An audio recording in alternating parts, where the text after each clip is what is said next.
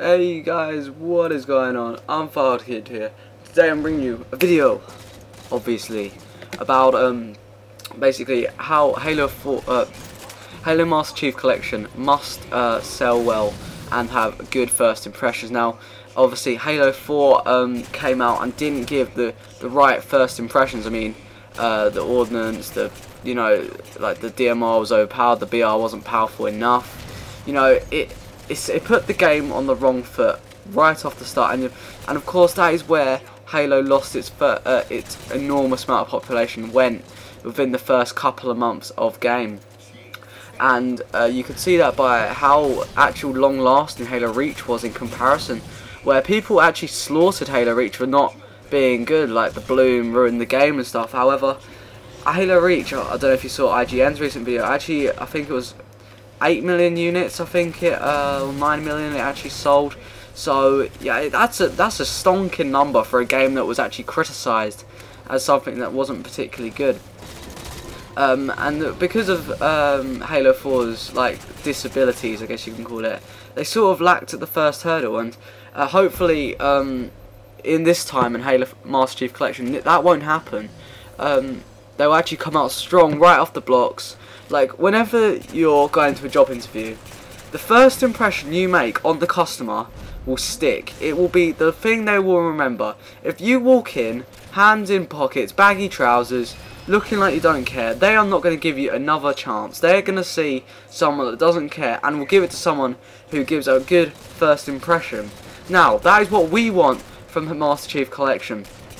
And that from the RTX Expo, they have done so much stuff that is right. Firstly, unlike the Halo 1 Anniversary, they've kept the original multiplayer. So you can actually have the choice of playing Halo 2 Anniversary or the old multiplayer. So with the all the button glitches and stuff.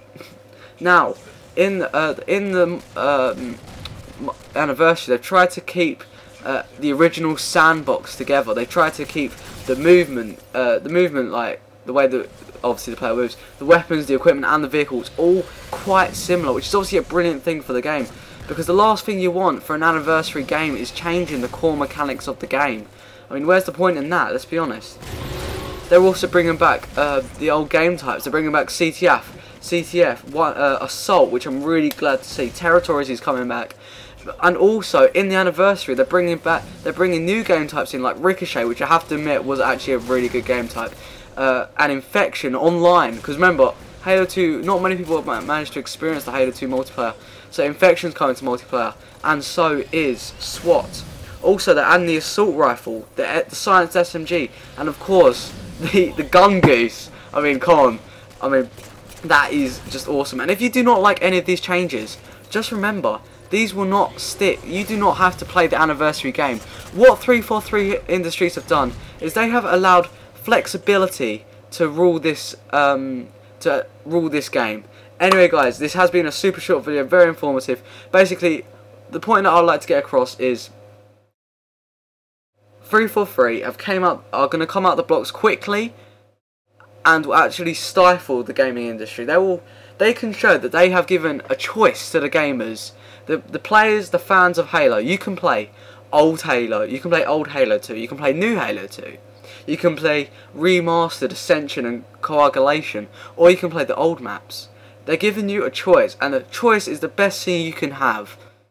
Anyway, guys, I've been Fired Kid. I hope you have enjoyed this short but snappy video. Like, subscribe, Twitter and Twitch, and I'll see you guys all next time. Peace out.